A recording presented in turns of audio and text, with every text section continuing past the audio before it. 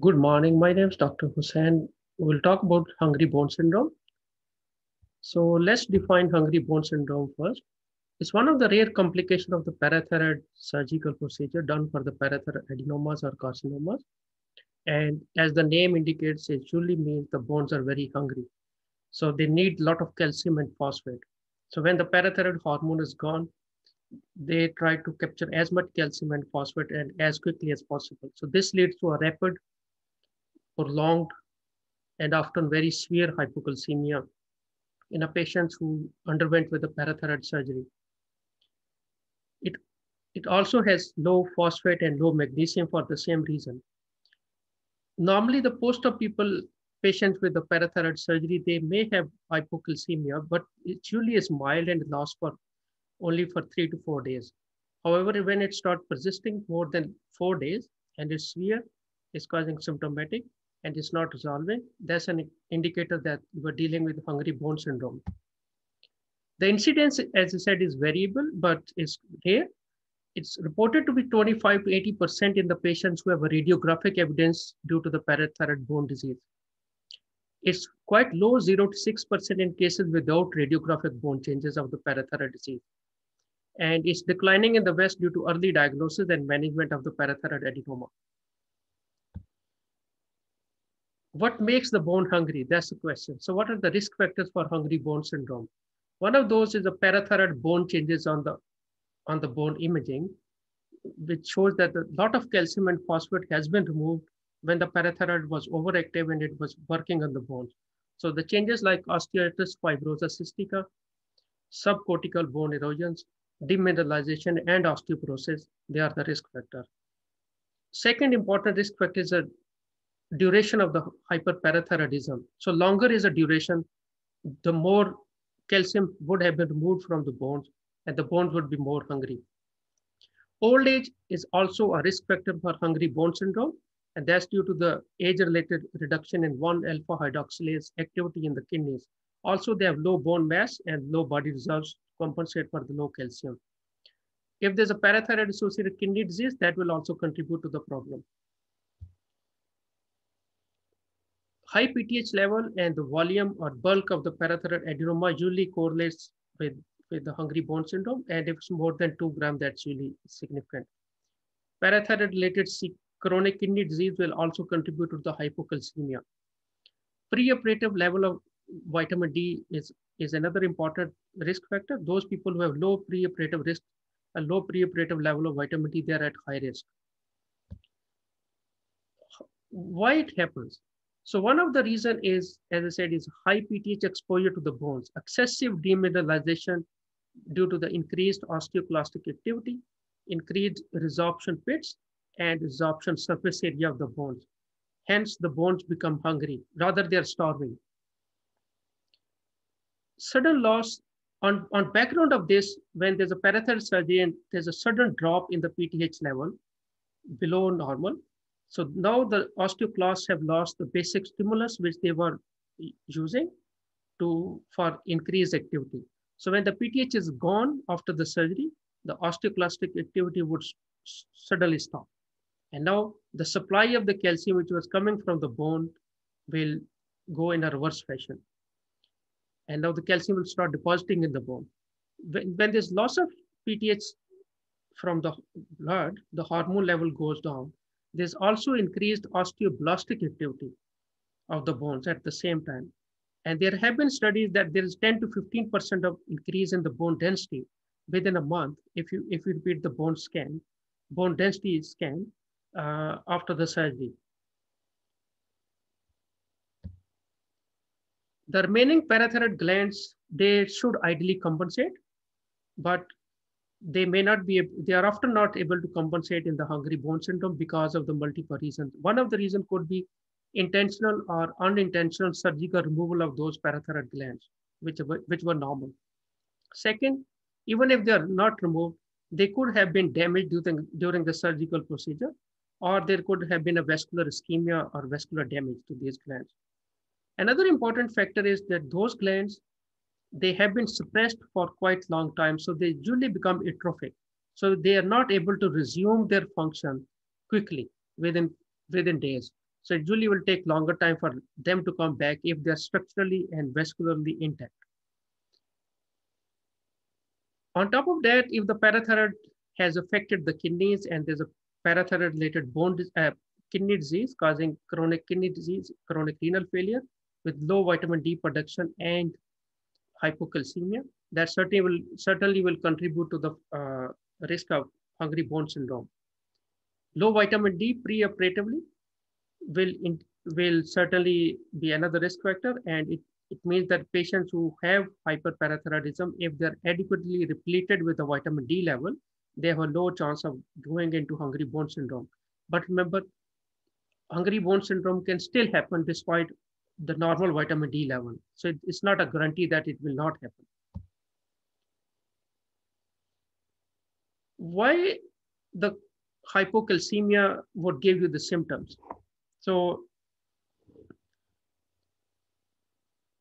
remember, the mechanism of how hypocalcemia causes symptoms is calcium competes with the sodium. All these cations, calcium, magnesium, hydrogen, they compete with sodium at the neuronal and at the muscular level.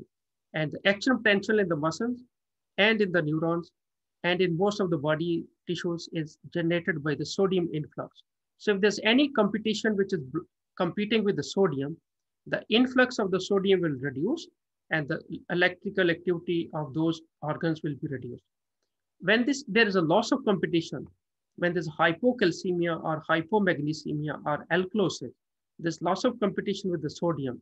And now the sodium influx into the neurons and into the skeletal muscles will increase. And that will cause excessive depolarization and increased electrical activity of these tissues. Second, calcium is also needed for the physical contraction of the muscles, for the skeletal muscle and as well as for the cardiac muscle. Remember, the cardiac action potential, cardiac muscle action potential is also dependent on the serum calcium level. So the ST segment of the ECG or the QT part of the ECG is dependent on the potassium and calcium movement. So patients with hypocalcemia, they will have a prolonged plateau phase or the prolonged action potential causing prolonged QT syndrome as well. Thirdly, because the physical mechanical contraction of the myocardium is dependent on the serum level of the calcium, so hypocalcemia can cause transient ventricular dysfunction leading to heart failure, which is reversible when you replace the calcium level. So patient can have symptoms of heart failure. Remember, low phosphate will also give you a lot of symptoms. Phosphate is needed for the energy production, especially the ATP. If you look at the ATP, ATP is adenosine triphosphate. So there are 3 phosphates in one single molecule of ATP. So that means to make ATP, you need a lot of phosphate. If there's a severe deficiency of the phosphate, cells will not be able to generate ATP. And when they can't generate ATP, they will not work. This can actually lead to physical death of the cell. So severe hypophosphatemia can actually cause acute hepatic necrosis, and it can also cause acute rhabdomyolysis, in addition to the muscle weakness and in addition to the dysfunction of the other organs. So hypophosphatemia associated with these hungry bone syndrome is also a significant clinical risk. Not only the calcium, but phosphate also matters a lot. Similarly, magnesium is same as calcium. It behaves same as calcium on the electrical excitable tissues. It competes with the sodium. So loss of magnesium because of hypoparathyroidism will cause increased excitability at the neuromuscular tissues. Clinical signs symptoms, as we have already elaborated the pathophysiology, neuromuscular irritability, muscle twitching, muscle cramps, muscle weakness, neuronal symptoms like tingling, numbness, paresthesia, especially the perioral paresthesia, chiastic signs. If you tap on the facial nerve, there will be facial twitching, chiastic sign, and Trousseau sign, which is like if you inflate the blood pressure cuff on the forearm, on the arm, and keep it inflated above systolic blood pressure, patient will have carpopedal spasm of the hand. That's Trousseau sign. The ECG can also show prolonged QT, and the patient may also have muscle weakness, and patient can also have symptoms of heart failure. Extremely low calcium level, less than 1.3, is very likely to cause too much irritability of the neurons, leading to the seizures-like activity or coma. And sometimes this coma can also lead to death. Cardiac arrhythmias, especially due to prolonged QT intervals, such as torsade, broad curious ventricular tachycardia is another risk factor. Lab testing, calcium level will be low as expected. Phosphate is often low and magnesium is also low because of the deposition in the bones. Vitamin D level in most of the patients will be low unless it has been replaced preoperatively. This is because of loss of stimulation for the production of vitamin D. Vitamin D conversion in the kidneys from D2 to into D3 is dependent upon the PTH level.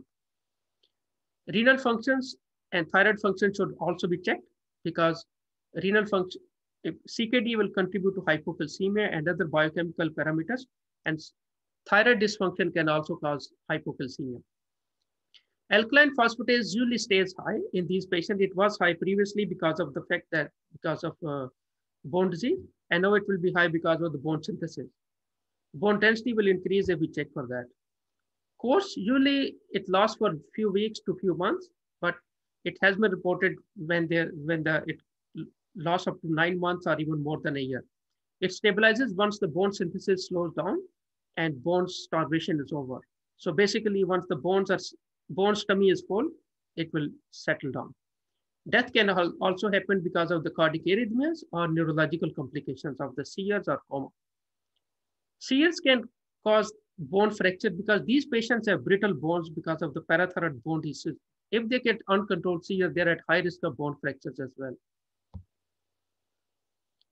Prevention, pre-op vitamin D replacement, especially for those with low levels, can help prevent hungry bone syndrome, but certainly it's not 100%.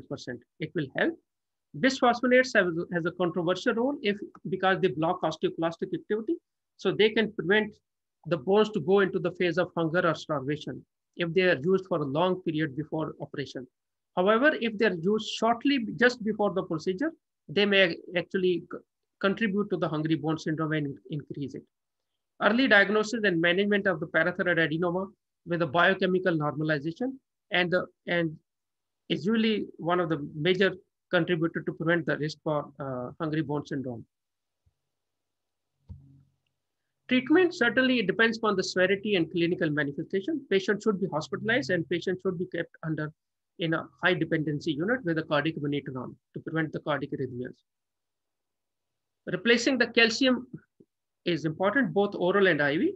Oral calcium is usually given in high doses like 6 to 12 grams if tolerated per day. Maximum calcium is available from the calcium carbonate preparation, which gives you 40 or 50% of the calcium. Rest, the other calcium preparations, they have less, like 20% or 30% calcium availability. IV calcium is often needed for acute manifestation, especially for arrhythmias and especially for neurological manifestation, or severe calcium deficiency when the oral is not tolerated. But certainly, IV calcium should be given through the large veins to prevent the venous irritability and thrombophlebitis, and also it should be given slowly to prevent the cardiac arrhythmias and other issues.